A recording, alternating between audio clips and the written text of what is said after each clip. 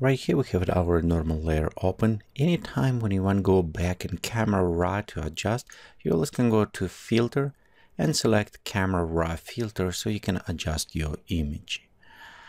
Also, this is original size, the maximum that we can create it, and it's no point for me to convert to smart object at this right now moment. When I will start resizing, then I want more convert to smart object. And all techniques, what we're going to do, it will be additional layers, and we won't really affecting any layer below. So it's kind of non-destructive way to do. Okay, so let's go ahead. First, what I want to do, it is duplicate this layer. You can do this by pressing Control or Command J, or take an image and drag to the new layer. So we'll go create a new one. This will be our masking or main layer. And sometimes, because I will use the pen tool, I like to keep my background image. In case if I forget to clip out or something going off, I still see my image below. So right now we'll go use the pen tool, and we will use a combination of the pen tool and raster or color selection. In this case, we will have it a better selection. Example, right here we have a hair. But if you look on an image, it still have a little bit gradient on the background.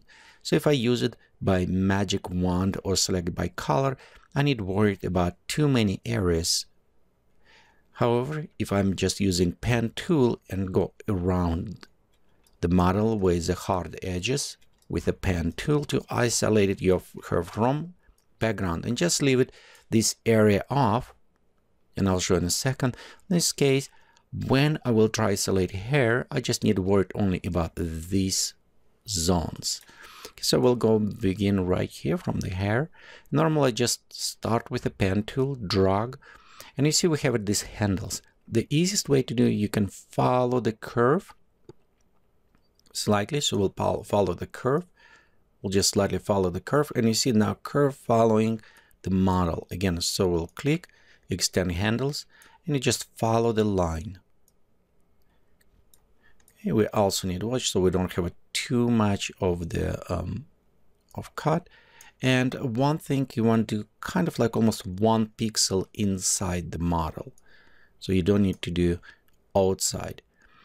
I use a different selections, but found that pen tool work one of the most cleanest selection given to me.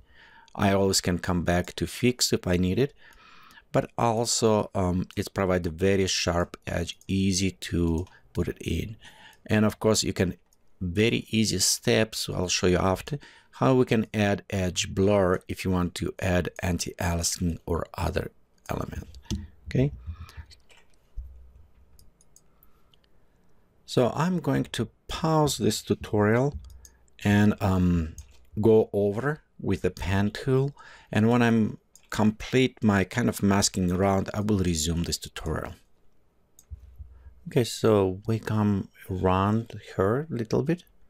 We still have some areas inside, but notice right here we have it come to her hair. So at this point I don't want to touch hair, but I'm just going a little bit close as I can to the hair, not too close. Okay, and we'll just go right here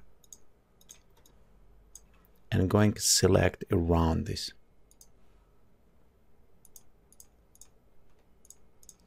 Okay, we can also use a pen in this area, but this is close enough for the color, so I think we will be good.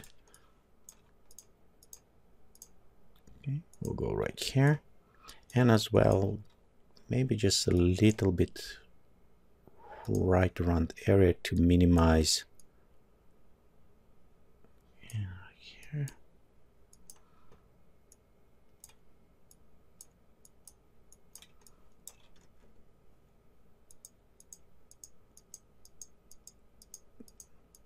And again, you don't necessarily need to do all the small details.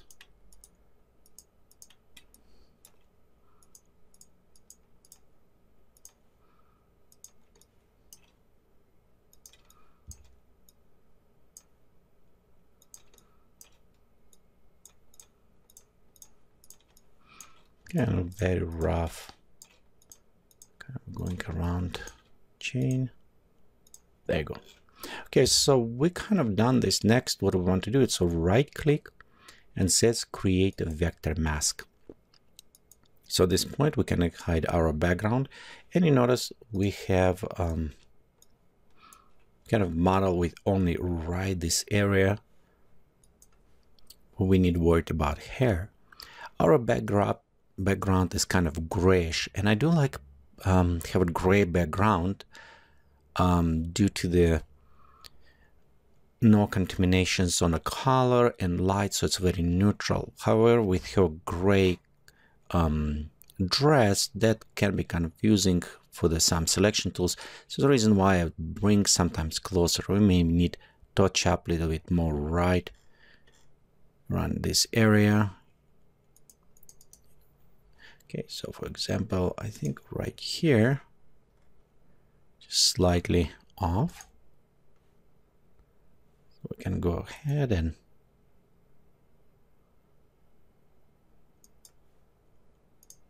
select this tool.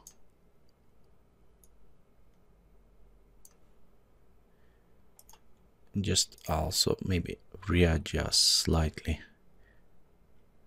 What?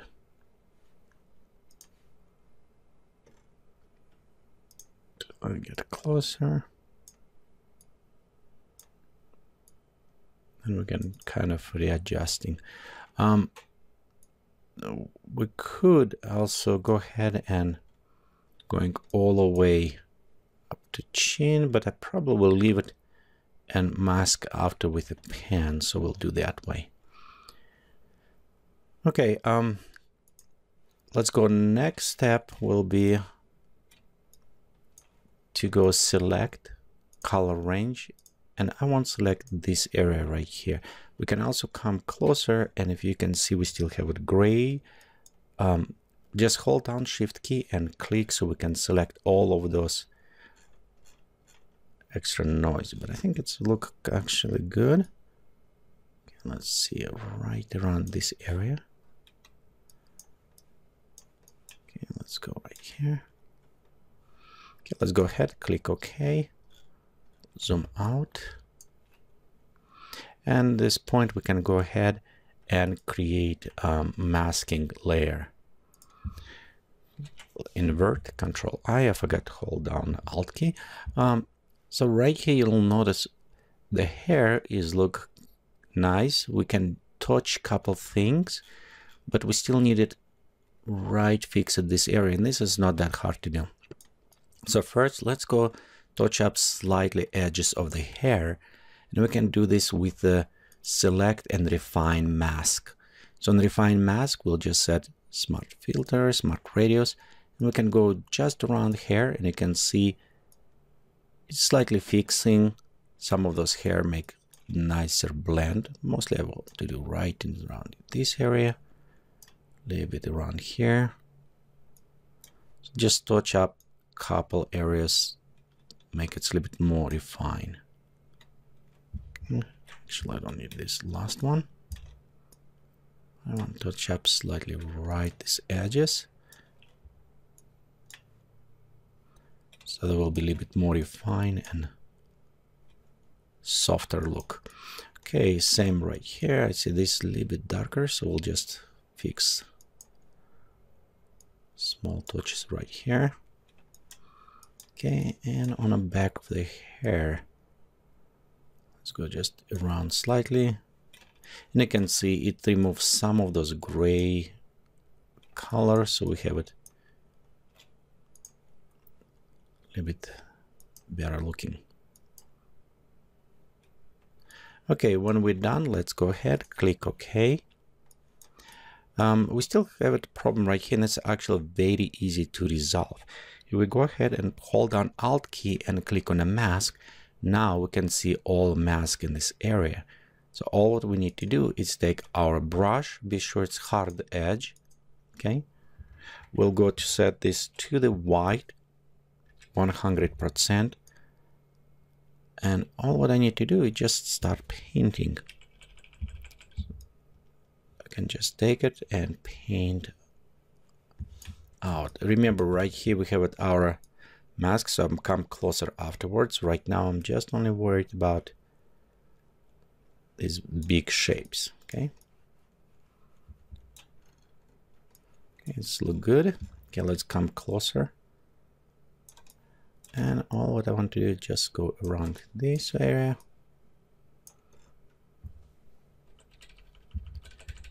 And we can take brush slightly down and just touch up a little bit.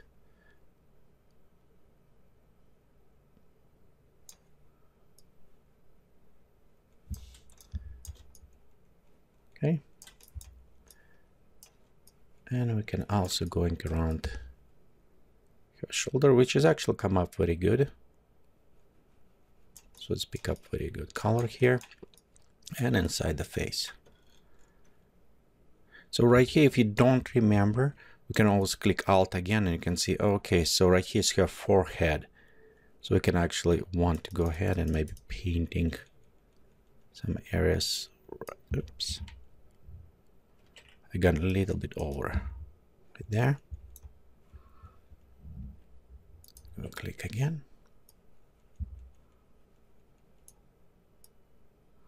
And right here is the jewelry, so we want bring this jewelry back in. Okay, I think this is a nice clean mask. Go click again. And you can see we have a nice hair preservation. We only need to worry about these small areas of the hair, so we don't need to worry about all image, but at the same time we have a very sharp, very nice edges on our mask. And it's present a little bit more accurate.